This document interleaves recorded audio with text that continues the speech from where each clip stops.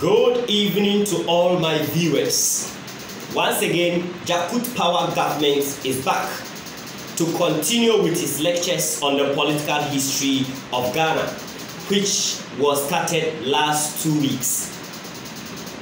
And since we started, we have been looking at the crown colony system, which is just a form of political administration or a form of administrative system that the British adopted to administer all their colonies.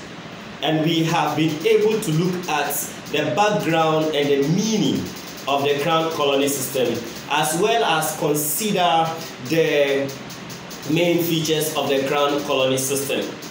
Today, we are coming to look at the role one of the important figures under this political administration played to ensure the effective administration of the British colonies. And this personality is the Secretary of State.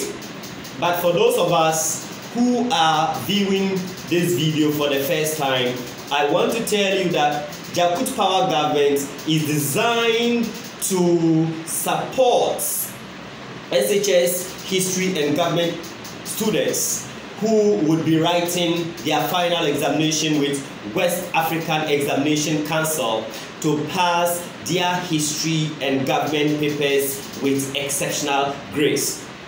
However, beyond this, we also have the intention of equipping the Ghanaian public with the political history of Ghana, because history, we say, is the memory of society.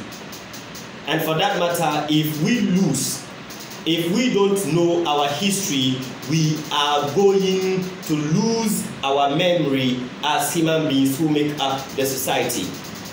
Taking inspiration from Cicero, one-time orator, governor, one-time orator, statesman, and lawyer in Rome, who observed that to be ignorant of what occurred before you were born is to remain always a child.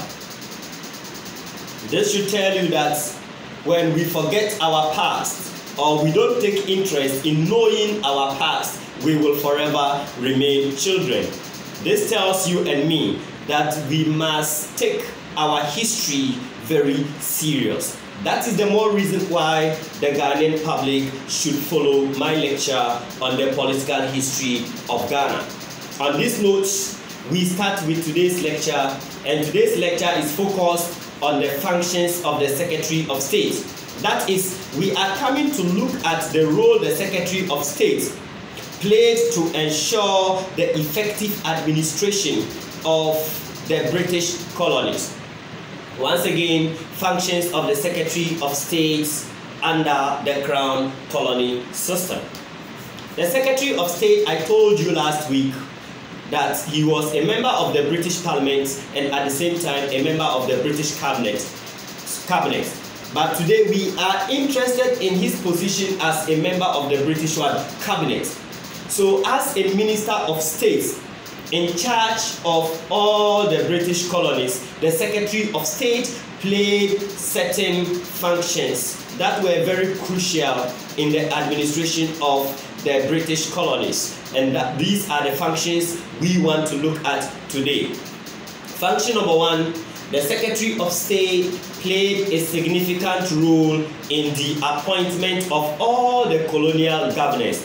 The question is, what significant role did he play in the appointment of all the British colonial governors? This is it. The Secretary of State advised the British monarch or queen with respect to the caliber of people he deemed fit to be appointed as colonial governors. That is, he advised the British colonial government, and for that matter, the monarch, on the people who were qualified to serve as colonial governors.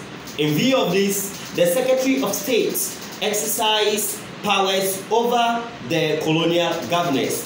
That is, he could dismiss them, he could discipline them, he could transfer them from one colony to other, and he could also call them back home. This explains why when Frederick Hudson involved himself in what we call in Ghana the Asante Golden Stool episode. He was transferred by the Secretary of State in charge at that time to Barbados. Well, since we are looking at history and Herodotus talks about the fact that he digressed with plan, let me digress with plan to tell you what actually happened. This governor called Frederick Hudson passed a sacrilegious comment against the Asante Kingdom. He told the Asante Kingdom to release the golden stool for him to sit on it. And having said that, the Secretary of State felt that he could be harmed by the Asante Kingdom, looking at the way they revered their golden stool, which they claim contained the 7 clans or the souls of all the clans that make up the Asante. That is why the Secretary of State, who had power to transfer all colonial governors, decided to transfer him from the Gold Coast to Barbados. Also, the Secretary of State performed legislative function. In this case, he was given the power to approve all proposed bills adopted by the legislative councils of all the colonies. For this reason, the Secretary of State could reject or refuse to approve any proposed bill in the colony. This explains the reason why Joseph Chamberlain ordered Governor Matthew of the Gold Coast to withdraw the Lands Bill of 1897 when the people of the Gold Coast, through the Aborigines Rights Protection Society, protested against that bill called the Lands Bill of 1897. Well, as we continue with the lecture and we get to nationalism in British West Africa, you will appreciate what we mean by the Lands Bill of 1897 and the Aborigines Rights Protection Society. But for now, let's continue with the functions of the Secretary of State. The Secretary of State also performed financial functions. That is, he was given the power to approve the fiscal policy or budget prepared by the colonial governor. That is, for any fiscal policy or budget approved by the colonial governor, the Secretary of State would have to approve it, lest the colonial governor could not go ahead to implement such a budget. This is to tell you that Gordon Gattisberg's 10-year development plan for the Gold Coast was approved by the Secretary of State before he went ahead to implement it to give us railways, harbors, etc., etc. The Secretary of State also approved. The Secretary of State also had the power to approve all public works that the colonial governor wanted to execute. Once again, the Secretary of State was given the power to approve all the public works of the colonial governor. That is to say that before the colonial governor could construct roads, build railways, build harbors, build hospitals, etc., etc., the Secretary of State had to approve these infrastructure that we call public works. Moreover, the Secretary of State advised the colonial governors on how to administer the colonies. That is, anytime the colonial governors faced challenges in the course of administering their colonies, they consulted the Secretary of State, who advised them and guided them and coached them on what to do to overcome such challenges.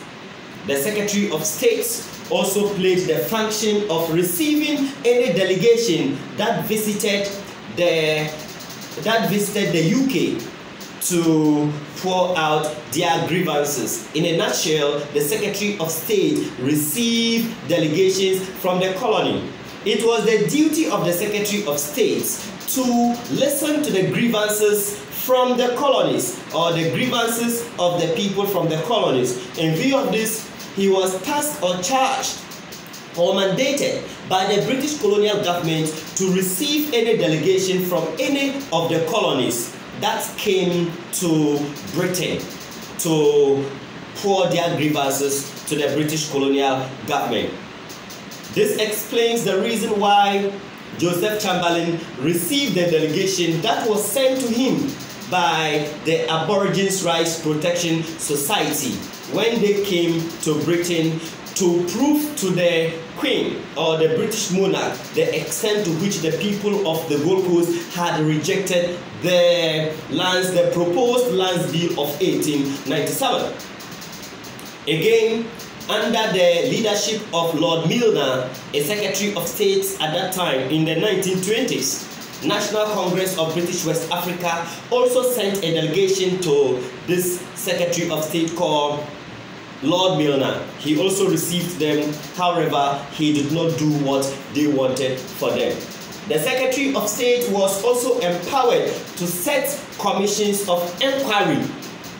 That is to say that the Secretary of State had interest in all issues of public concern in the colonies, since he was a Minister of State in charge of all the colonies. So because of this, the Secretary of State was given the powers to set commissions of inquiry to investigate or look into any issue of public concern. This explains the reason why the Watson Commission was set under the instruction or advice of the Secretary of State in charge at that time to investigate the causes of the 1948 riots in the Gold Coast. The Secretary of State was also responsible for supervising the activities of all the colonial governors. That is to say that the Secretary of State played the function of supervising all the activities of the colonial governors. The colonial governors were charged to administer the colonies in line with a policy, general framework policy that the British colonial government had designed. So to ensure that the colonial governors administered the colonies in line with this general framework policy of the British colonial government, the Secretary of State had to supervise their activities. To also get the British colonial government abreast with the happenings in all the colonies, the Secretary of State received annual reports that were prepared by the colonial governors on the legislative and the executive councils in all the colonies and presented them to the British Parliament, through which the British government could know what was happening in the colonies. On this note, I would end the lecture by reminding you that we just looked at the functions of the Secretary of State, without which the British colonial government couldn't have administered the colonies the way they did. While I draw the curtain down on this lecture, I will once again appeal to my viewers to like, comment, promote, so that Jakut Power government can continue with this lecture on the political history of Ghana.